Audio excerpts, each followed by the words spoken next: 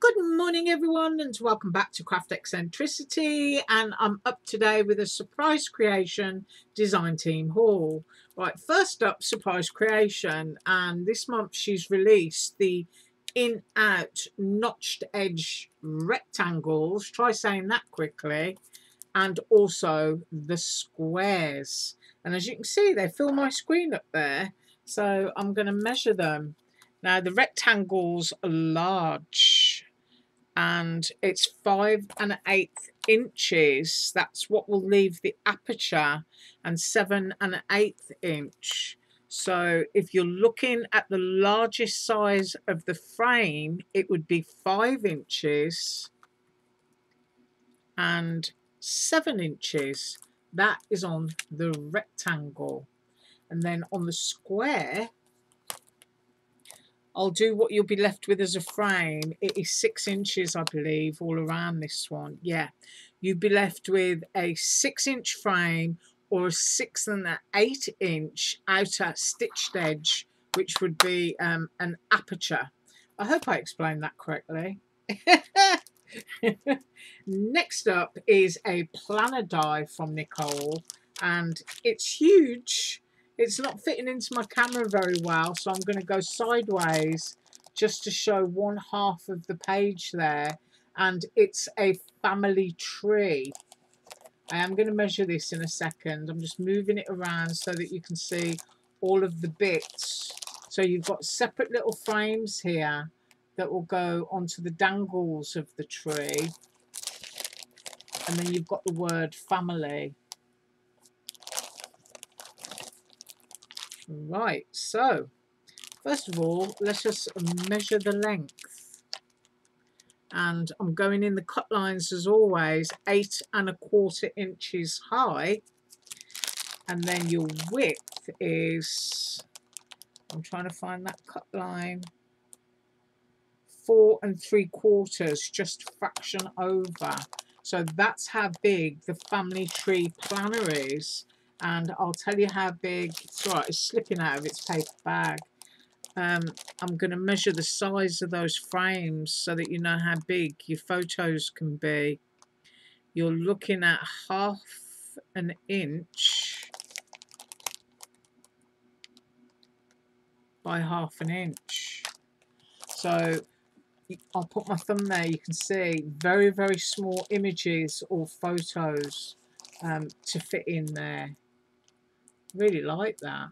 I think that would look nice actually as an ink or, you know, paint kind of palette. You could do all your colours and just dangle them in the trees, or your bits of washi tape. So if you haven't got any photos small enough, you could certainly use it for that. So that is Nicole's planner die. And then next up, I believe this is Nicole as well, and this is a shopping cart, and this goes into your planner. So you can make all your lists and stuff like that, stuff it full of things, decorate it. You've got all of the separate wheels, and then I will measure that for you. So we are looking at, whoops, I'm dropping stuff on my lap here. I think it's probably better if I pick it up for this one because it is big. Right, 4 1/4 inches to the cut line in height, and then the width of it 5 1/2 inches. So that would go inside your planner, or you could make just a little mini book that you can keep your coupons or your shopping lists or something like that in. And this piece here will also turn it into a shaker. So you can have a shaker front. So that is the supermarket cart or trolley. Next up is the grocery basket. Now, I'm pretty sure that this can be a shaker as well. Let me just pull this one off and look. No, I don't think it can be. So this one can't be a shaker, but it is all the different layers for making a grocery basket. And then once again, you can pop that into a planner. If I put the holes next to it, You can see they match up with the supermarket, so that you can make either a coupon or a grocery book, or you can just pop them in your planner for your days when you're making your supermarket trip.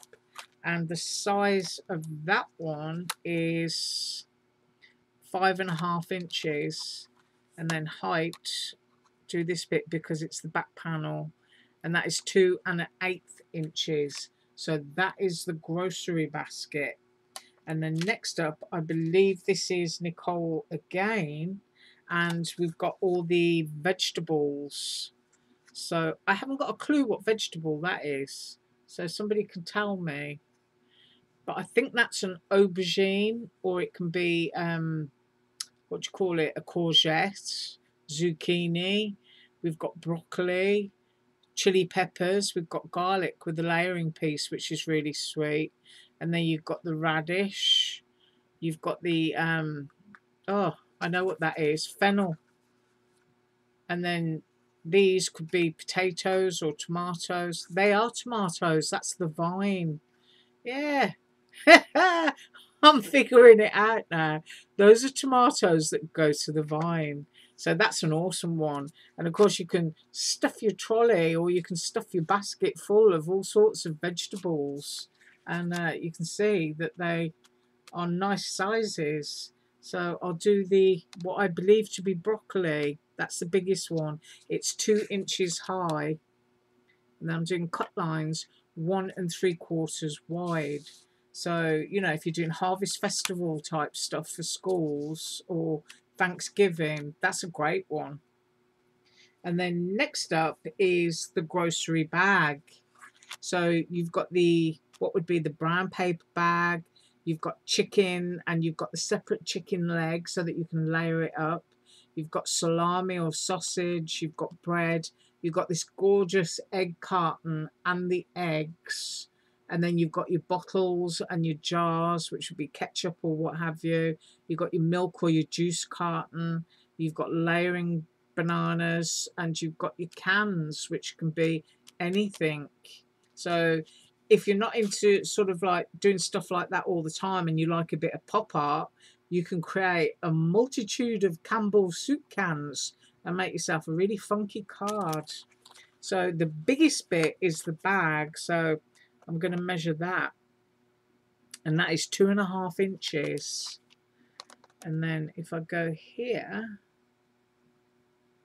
it's 2 inches from the top point down to the base point. So those are lovely, lovely sizes. And these, of course, can be used for Easter as well. You can sort of like tie-dye the tops of your little eggs and pop them in. So that's multi-use. And of course, chicken, turkey, Thanksgiving. So that's a great one. And as I've just said, you can do like pop art cans there.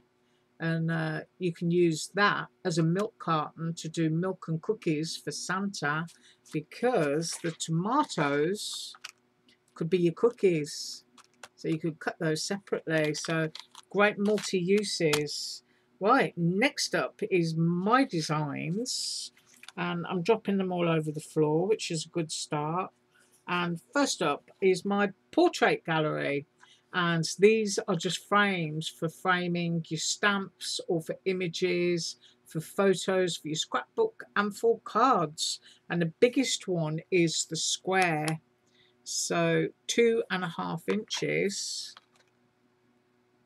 Make sure it's, no, it's not. It's 2 3/4 inches. Somebody needs to make me a coffee. So that's 2 3/4 inches square. And you get the hanger, and then you get the bit so you can have a different colour nail or hook, whatever it is you like to call it, on top of your hanger. And then the oval is 2 3/4 inches, and the scallop floral one is just over 2 3/4 inches. So that's the portrait gallery.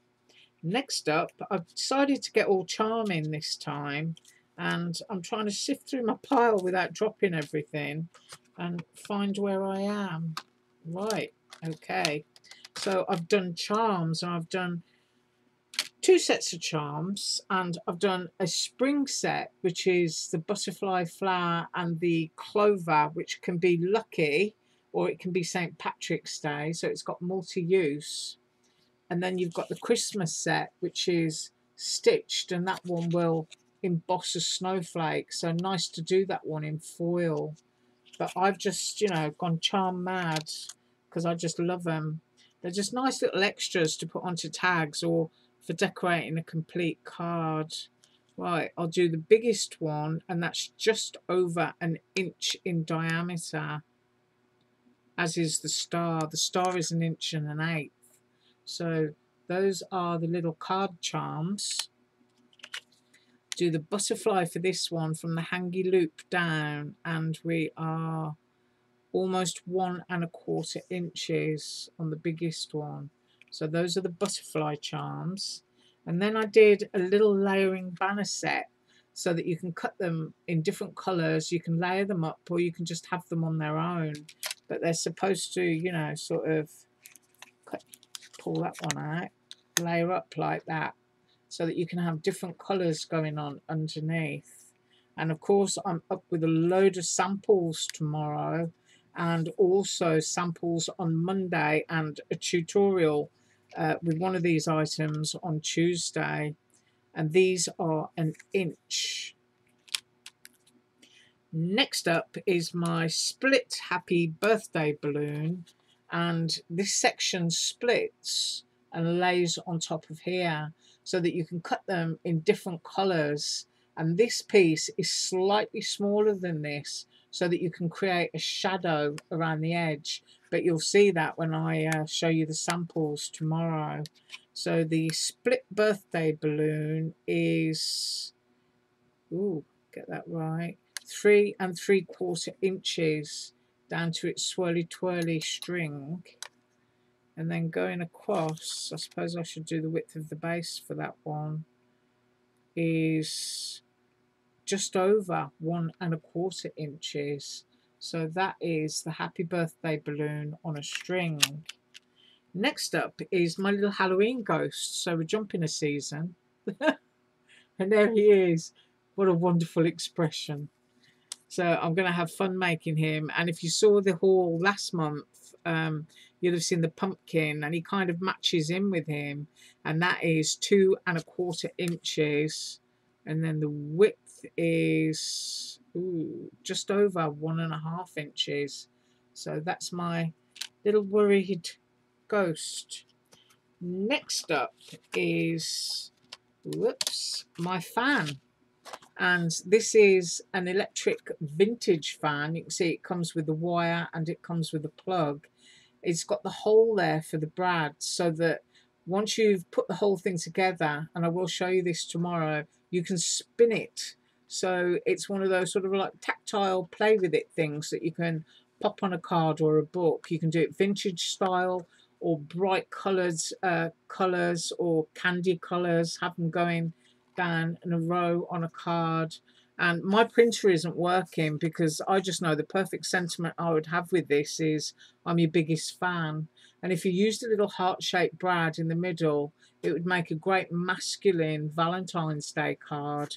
So the height of the operating fan, it won't give you a cold breeze, but you'll have fun spinning it, is 3⅛ inches. And then if I go across the cut line there, we're going 2¼ inches. So that is the moving fan. And then next up, if you bought my Christmas mitten last year, this is the matching stocking. So you get the top here that lays into here, and then you get a separate snowflake. Of course, you can make a card, a tag. You can do whatever you want to with this. That's 4¾ inches high. And then we're 2¼ inches just over wide. So, you know, there can be little placemats, not placemats, what you call them, name cards that you pop on a plate at Christmas or something.